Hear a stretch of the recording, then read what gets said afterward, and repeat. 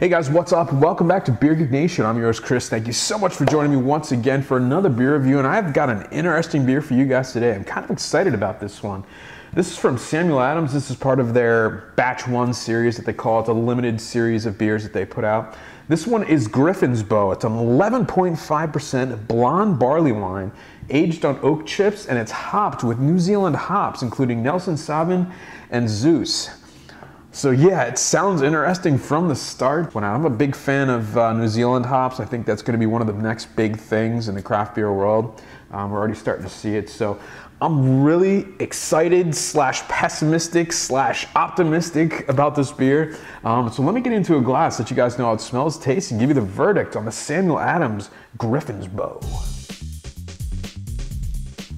All right, guys, so the appearance on the Griffin's Bow. It's a beautiful, beautiful light orange. It gets even lighter where the light's hitting the curves of the glass there. There was a nice finger's worth of it's a white head on there. I wouldn't say bright white, definitely white though. Nice big bubbles around the edges, nice tight white bubbles in the middle. Nice carbonation coming off the side of the glass. Really, really clear. I can see straight through to the other side. It's a beautiful, beautiful looking beer. All right, guys, the aroma on the Griffin's Bow.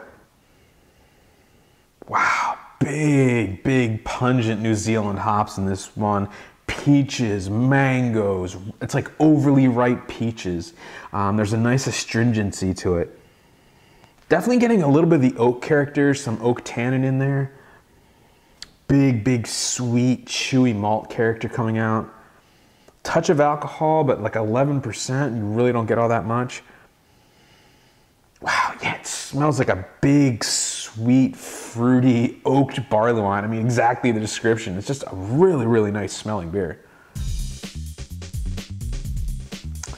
All right, guys, so the taste on the Griffin's Bow. Cheers. Wow, that is really, really a nice beer.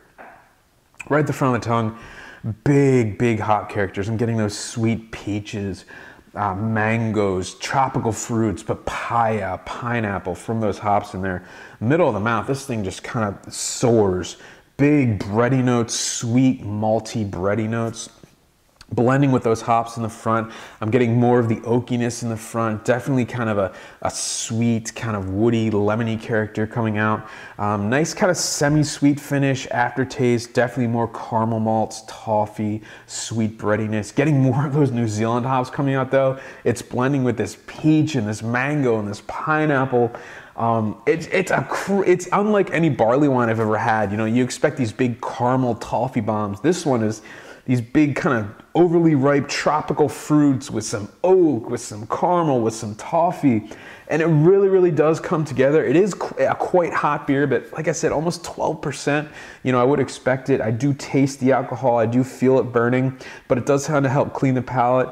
Nice carbonation on this one. It does, again, help to clean the palate as well. So overall, though, it's a really, really interesting beer.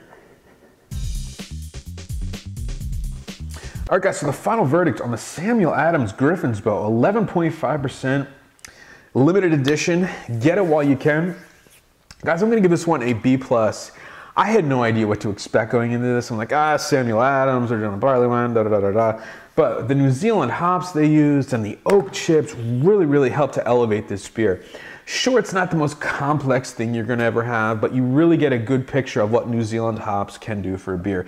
They bring out these tropical fruits, these pears, these peaches, pineapples, and they just blend so nicely. They have a white wine characteristic that really starts to come out in this one. It's a sipper beer, but yeah, you know, it's a palate cleanser. It really is. It's a nice, bright, kind of citrusy taste, nice carbonation to help keep the beer moving. It's just a really, really interesting beer, and I'm really pleasantly surprised. It's awesome stuff, and I really highly recommend you guys try this. You're probably going to be able to try it. Get it around you, I should say. So with that said, getting a B+ from me, definitely check this one out. This is a surprise. Not gonna lie to you. So with that said, folks, remember life is too short.